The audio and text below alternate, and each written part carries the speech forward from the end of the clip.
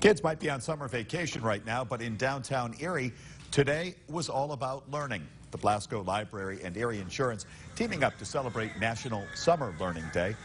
Several hundred kids participated in a series of water science activities and games at Perry Square.